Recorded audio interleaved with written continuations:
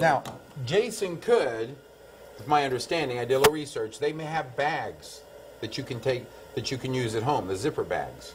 He could basically do this therapy at home? Those are what we call soft hyperbaric chambers. Soft hyperbaric chambers have a place in oxygen therapy. But according to the FDA regulations, you can't use 100% oxygen in them, and they're not strong enough to go to a very high pressure. And the pressure is the key to success? Well, it is to the dissolving of oxygen. So if you don't have a whole lot of pressure and you don't have 100% oxygen, you're not going to get the level of oxygen.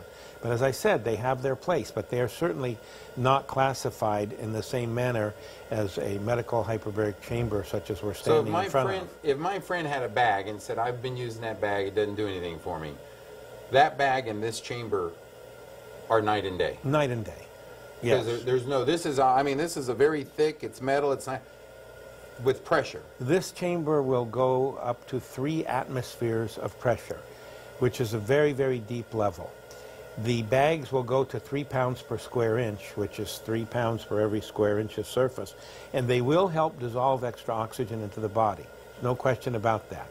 But in this chamber, we're going to dissolve hundreds and hundreds of times the normal amount of oxygen into the blood.